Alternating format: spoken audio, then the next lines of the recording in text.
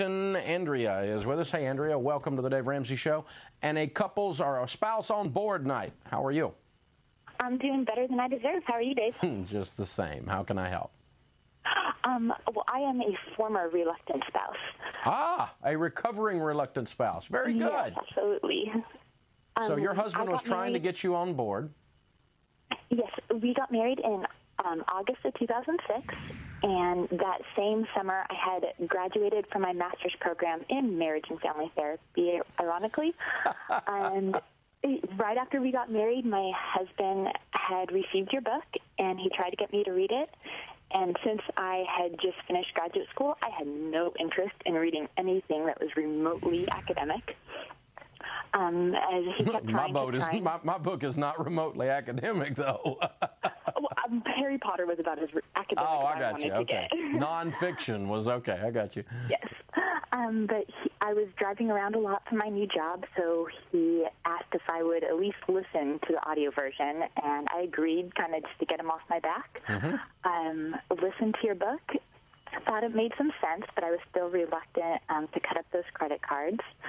And my husband agreed. He was very, very patient with me and agreed to let us build our $1,000 emergency fund before we cut up the credit cards. And then I started to see that snowball start to work, and I jumped on board. And so we have paid off in 2.5 years over $58,000. Wow. Congratulations. That's amazing. What a great story. Well, now you ought to have some real insight with your counseling degree, your therapy degree. Why was it that you were looking back on it, self-analyze, looking back on it, why you were resistant?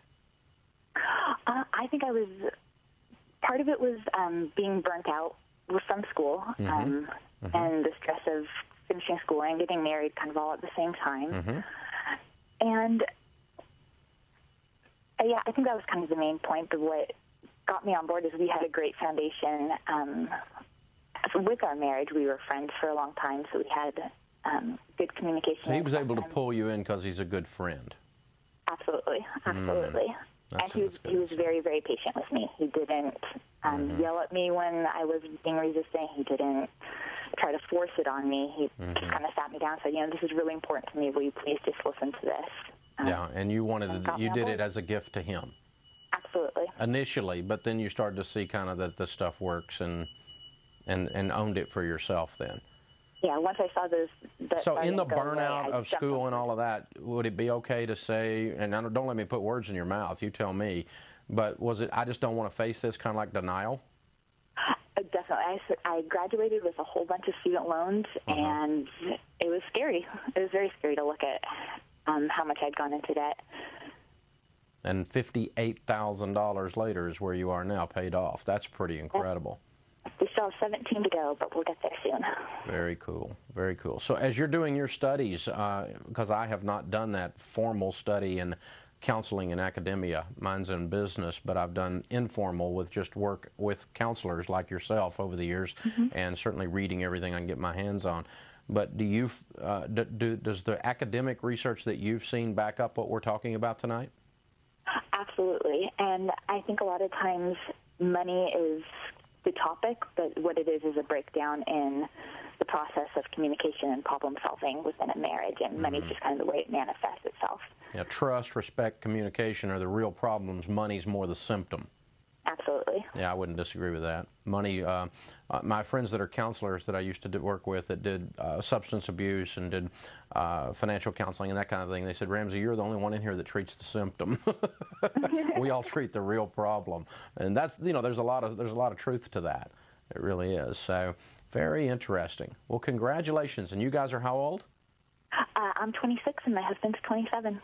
Okay, so speak to a husband or a wife out there that has a spouse that's reluctant, based on your experience.